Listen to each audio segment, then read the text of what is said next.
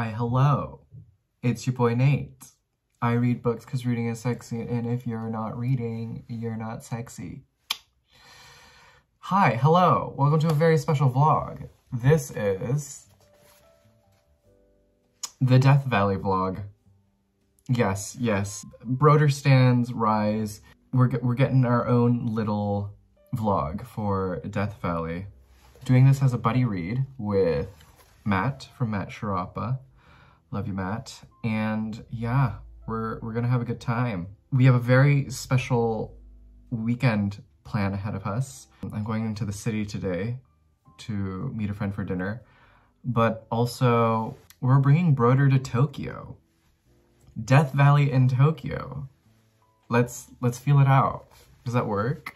I'll let you know. But yes, can't wait to dive into this today and have a blast. Yes. What is this about? Out on the sun-scorched trail, a woman encounters a towering cactus whose size and shape means it could not exist in California. Yet the cactus is there, with a gash through its side that beckons like a familiar door. So she enters it. What awaits her inside this mystical succulent sets her on her journey, at once desolate and rich, hilarious and poignant. A bit of magical realism, an ayahuasca trip. I'm all for it. I'm all for it. Sounds completely Californian as well. And yeah, super stoked to dig into this with Matt. So we'll keep you posted. Also, gorgeous cover. And look at that hot pink. It screams summer. But yes, this is coming out September 26th, 2023 from Scribner. So watch out for it. Okay. I'll keep you posted on my whereabouts and what I'm doing while I'm reading Broder as well. So, catch you on the flip side. Okay, hi. While I'm on an empty train, quick update on Death Valley. I've read a few pages. Will say, if you're a fan of her podcast, Eating Alone in My Car, there's a bit of nod to that. We've got gas station food already. Thoughts of the void that she talks about a lot, about being a void and trying to fill that void. In the very first page, she talks about feeling empty. All emptiness alleviators are temporary. I'm not quite sure if I'm getting along with the voice. Our character's depressed. Her father's in the ICU. At the end of the chapter, she talks about how she's making the coma, her father's coma, all about herself. And yeah, there's a lot of parentheticals that I'm not a big fan of, but I'm gonna check a lot. Yeah, going to the city real quick to have dinner with a friend, and yeah, we'll do some reading on the train. We'll update you later.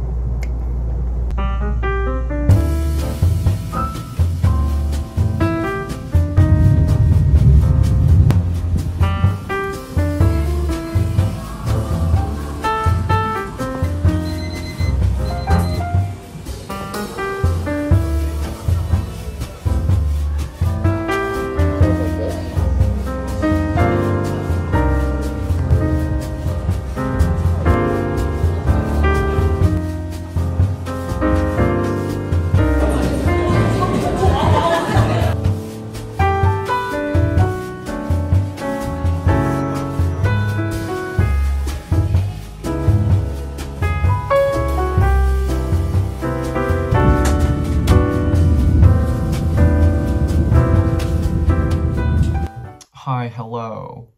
Hair is wilding out. It's Friday. Last night was great. Had dinner with a friend. I thought I'd order a spicy tomato pasta, but it was hummus, which was fine. It was great. And then went to a bar afterwards for a shot of tequila, but it ended up being like this giant glass of 3 shots. Not complaining either. It was fine. It was great. Had a good time. Made my last train in back to my city and got in at like around 1 in the morning. And now we're up. It's 8:40 on a Friday. I'm gonna head to work and then right after head to the airport. Yes, so we're hustling our hoofies today. We're doing the most. We are exhausted. But some updates on Death Valley, Melissa Broder. Broder stands. Let me also say, Broder stands, I've only read the Pisces. And after I read the Pisces, I tried to get milk fed, but there was like a long queue for the book. I finally have it though. But I like sent, what do you call it? Like I put my hold on hold. Is that right? But yeah, I had to do that because we're reading this. So once I finish this, I'll definitely get to milk fed. And I've listened to quite a lot of episodes of Eating Alone in my car. So that's where we're at, Broder stands. We just got to the giant cactus and she's feeling herself inside the cactus. She's communicating with it. Our narrator's a writer, trying to deal with grief and trying to make it less about herself and connect more with just the world itself. So that's why our narrator is in the desert, sort of wandering around and appreciating nature, being one with nature. But yeah, a lot of being in the present moment and just allowing our narrator to make things less about herself and just be, let be. That's as far as updates go.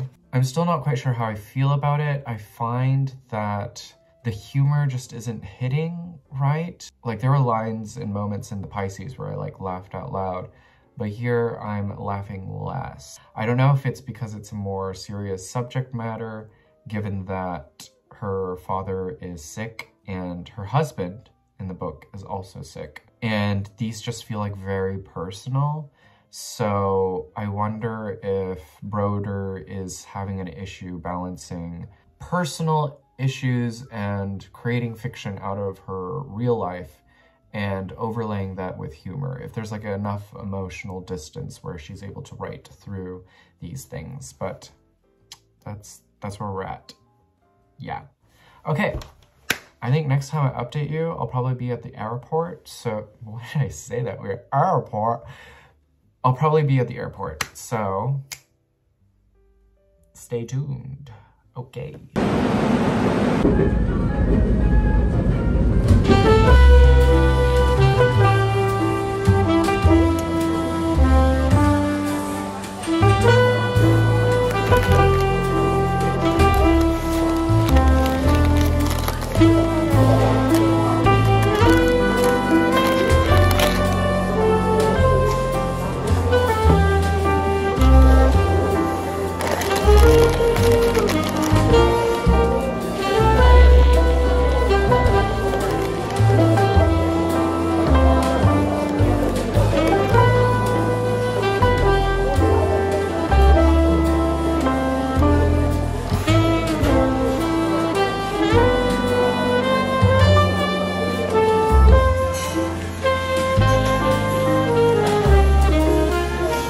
Okay, hi.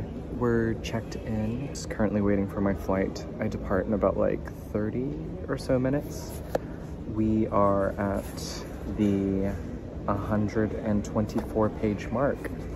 I'm gonna slow down a bit because it's only Friday.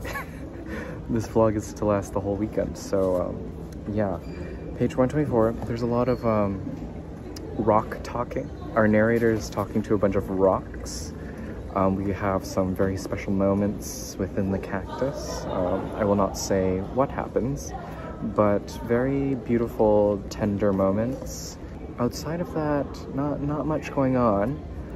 And this concerns me a bit, given that we're basically at the halfway mark. But yeah, not enough funny moments either to keep me going. So curious to know how Broder sort of heightens the stakes and yeah, makes it funnier. I don't know. I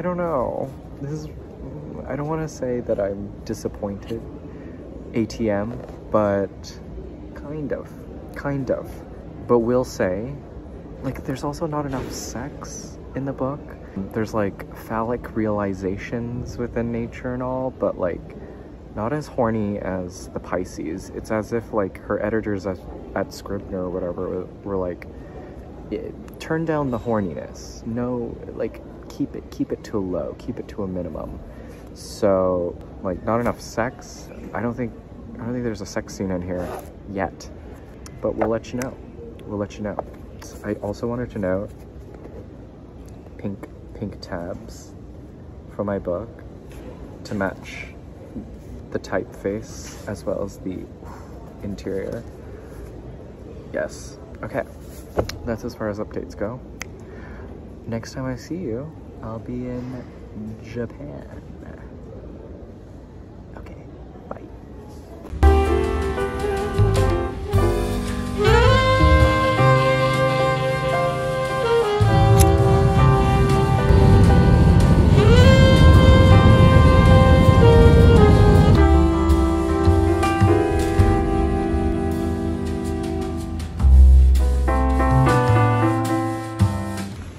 Bro, this is so dangerous. This is basically $1 sake juice box. I'm gonna fucking die. Let's die together.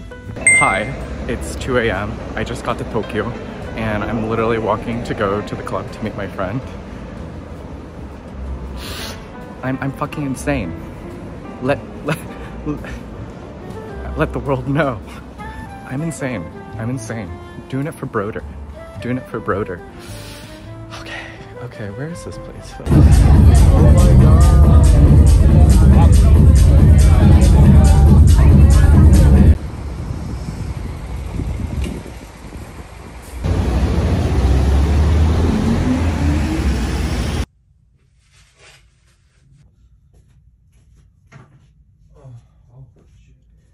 Hi vlog. It's Saturday, 10 a.m. Gonna go out, do some shopping. I got a little lunch date too. And then, yeah, meeting another friend, a special guest. I'll do a fit breakdown outside. This mirror is like really warped and weird, but it's 74 degrees. Should be good. Let's go.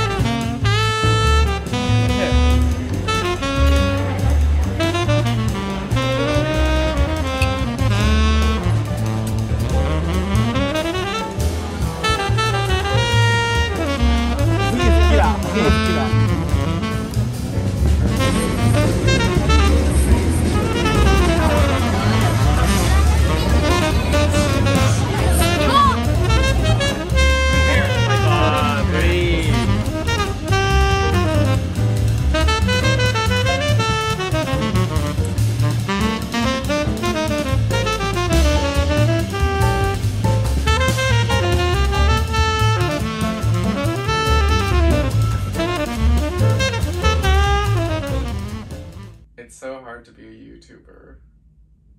Hi, people. God, this is so embarrassing. This is so much easier when you're alone. Okay, hi, people. I'm going out again. Yes, I only got 2 hours of sleep. We got the Miu Miu cap, our legacy necklace, this nice thin breezy shirt because it's hot out. 51% jeans, basic white tee, and this bag. And Hydration Nation, because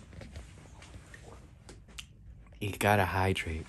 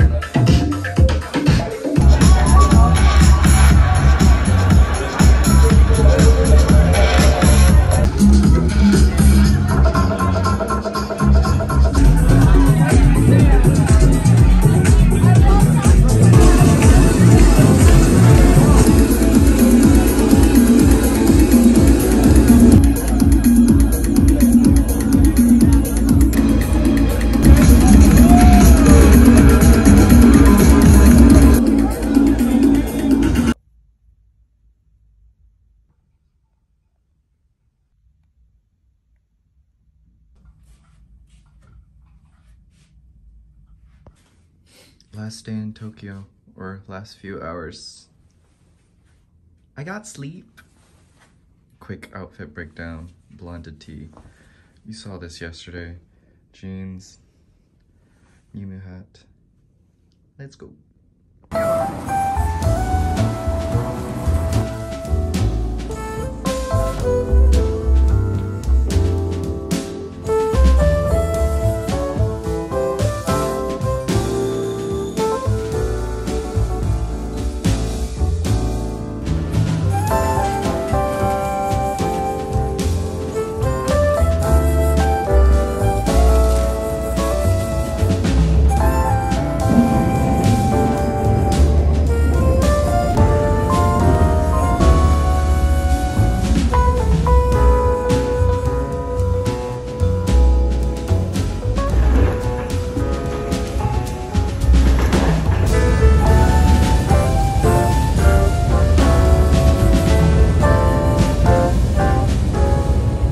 Hi, hello. We're back in Korea. I hope all that vlog content was okay. I realized I was really bad at like filming. You know, when you're running on less than like 4 hours of sleep, you tend to forget a few things. But here was some updates with Death Valley. I think in my last update, I had said that I wasn't jiving with it. Well, Matt and I got to talking. If anyone's forgotten, doing a buddy read with Matt Sharapa. He turned things around. He showed me a different lens, and I decided to go with this new lens that he provided, where Broder's voice, though not as funny as I think as like the Pisces, it's charming. And I think it's here, Broder is a lot more earnest with her feelings, given that if you've listened to Eating Alone in My Car and understand who she is as a person, this is Broder at her most honest, with reflections of just death in general, but also her husband and just the thought of like losing somebody, either through death or this lovelessness. These sort of explorations of what it just means to be alive and how hard it is ultimately explored through sort of the trips that occur. We're about 20 or 30 pages shy from the ending, and I'm curious to know how Broder wraps it all up, but there are some wacko magical realism moments in here, and will not spoil any of them because some of them are just like, they're out there. They're out there. So I definitely wonder if Broder, you know, ever took like a trip to Ojai, Joshua Tree, you know, took some shrooms. Like, I want to know. I want to know the origin of how we got to the giant cactus and how her spiritual embodiment is housed within this cactus that she comes across and encounters some very, very, very interesting moments, blending memory, the now, the past, and the imagined all together. In parts where the book is sometimes dissected into consciousness 1 and consciousness 2, which is a very interesting concept that I'll get to later once I finish. But yes, thank you, Matt, turning me around. I just needed to look at it from a new frame, and I'm enjoying it now. I'm enjoying the voice. I'm enjoying the parentheticals even. I'm enjoying the sentence structures, given that they're working now. I do feel like, though, at the beginning, Broder didn't have quite a strong footing in her narrative voice. And, you know, as it happens, when you write a book and you're on with it and you're in the grind of it, your voice just sounds better in the last half than the first half. And then you have to sort of like go back into the first half and, you know, do your revisions and such. But I'm enjoying it a lot. Will update you, I think by tomorrow. I should be finished, and Matt and I should have some final thoughts. So yes, Death Valley, Melissa Broder. I'll update y'all later. Hi, hello. Sorry if you can hear the air conditioning. It is literally Death Valley weather today. It's like 89 degrees. It's insane. But here to give you the final thoughts of Melissa Broder's Death Valley.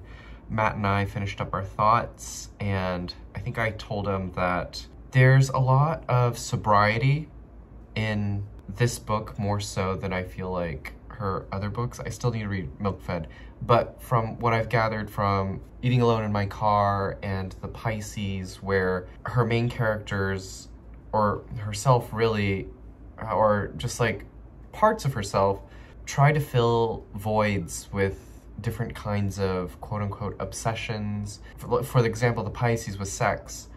And for here, we just get sobriety and dealing much with the matter of fact of life itself.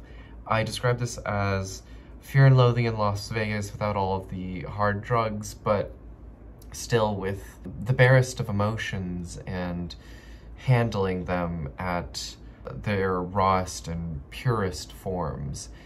And it's through love and also this realization that is and isness is essentially love itself. Existing in your purest form is love in itself, and the way that Broder gets to that conclusion while also dealing with thoughts of death, existence, how we care for others, how we care for ourselves while caring for others. All of these things are explored in, I think, Broder's most earnest and honest work to date. And it's really refreshing that follow a character who, yeah, just deals with their own, again, sobriety in order to make amends with just being. I found this to be really refreshing and, I'll be honest, a bit surprising in terms of tone and sentiment from Broder.